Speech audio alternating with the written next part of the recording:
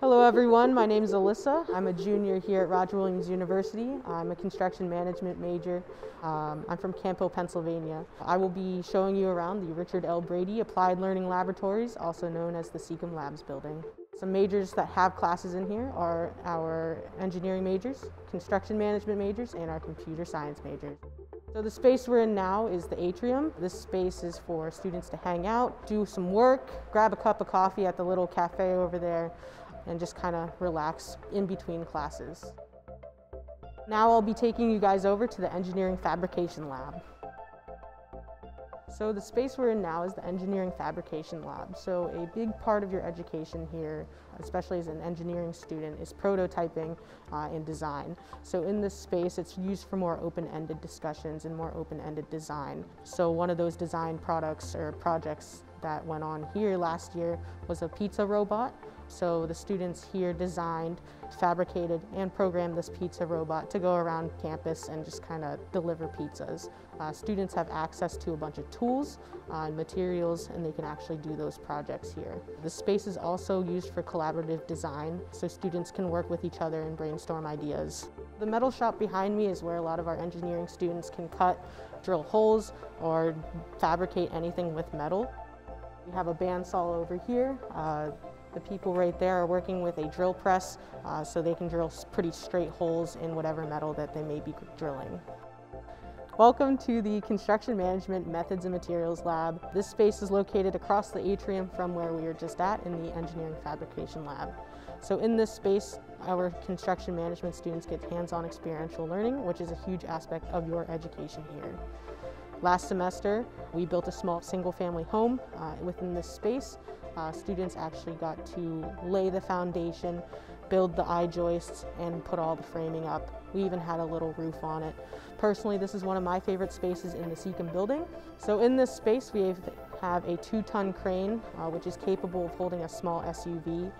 We use this crane to erect steel structures, some timber framing, but this crane also helps students learn safety protocol when dealing with cranes, and it also teaches the hand signals, which you can use outside of the classroom on a job site.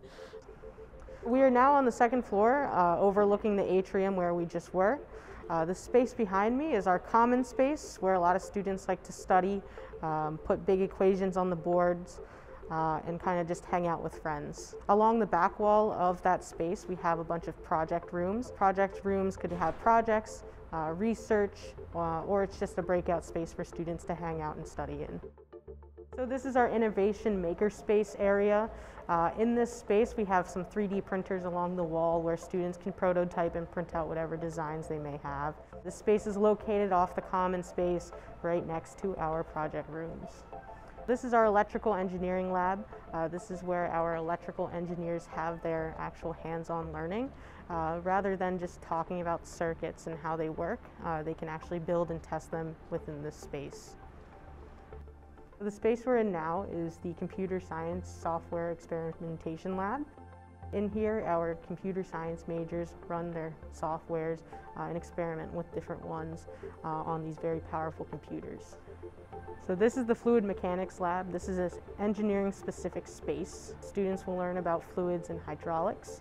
Rather than estimating how much force is going to be exerted on a submerged object, students can actually measure and see the theories in action. So now we're in the Construction Management Emerging Technologies Lab. The space behind me has 24 displays that come together and make one big screen. On this screen, we can display plans and specs and blow up models to an astronomical size so we can get a better look at what we're seeing. So the space we're in now is our Mechanics of Materials Lab. This is another engineering space.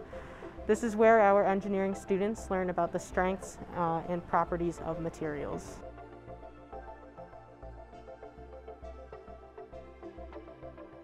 Down the hall from our Mechanics of Materials Lab on the 3rd floor, we have our faculty and staff offices. This is a space where students can go to the offices of any professors and ask any questions that they may have. Right across the way from the Seacom Labs building is another engineering building. It's home to a couple other classrooms, faculty offices, and some other hands-on spaces. I hope you enjoyed learning about the Seacom Labs building in our School of Engineering, Computer Science, and Construction Management. If you have any other questions, please feel free to reach out.